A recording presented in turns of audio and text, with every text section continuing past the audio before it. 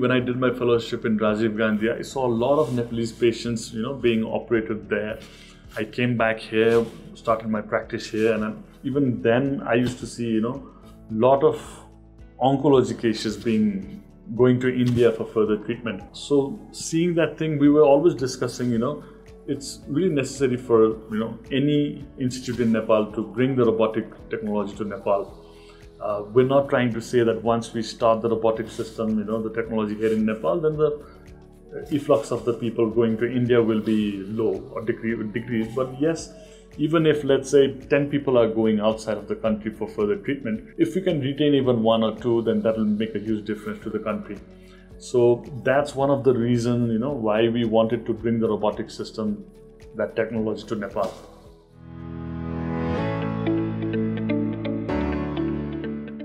We, the second generation, are slowly, taking the responsibilities from the two Baidya and Banskota. But whatever happens, the principle remains the same, of B&B Hospital.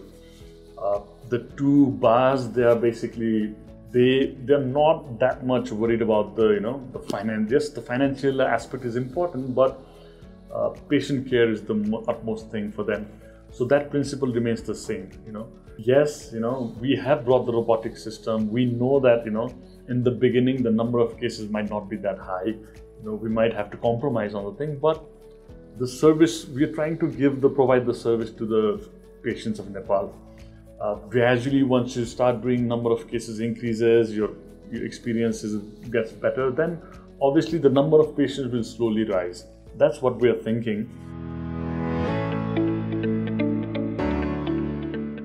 I think, SS Innovations is a similar company to B&B Hospital, run by a doctor, So when we had a chat with them and we went to see the factory, the company we saw, we're very happy, with the way the things working in SS Innovations. It is pretty, it is one of the best systems, I would say.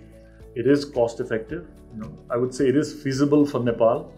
Yes, we cannot compare the cost of the robotic system with the laparoscopic system, but if you're going for a robotic system, obviously the cost will definitely be higher than the laparoscopic system. But we're trying to, bring this system to the country. How we can provide service to the people of Nepal. The cost factor is always going to be there, but we're trying to do our, homework and how we can decrease the cost. The quality of the instruments. The quality of the, let's say, the vision card, the robotic console is pretty good. I would say now we're just beginning the robotic system, robotic technology in Nepal and B&B.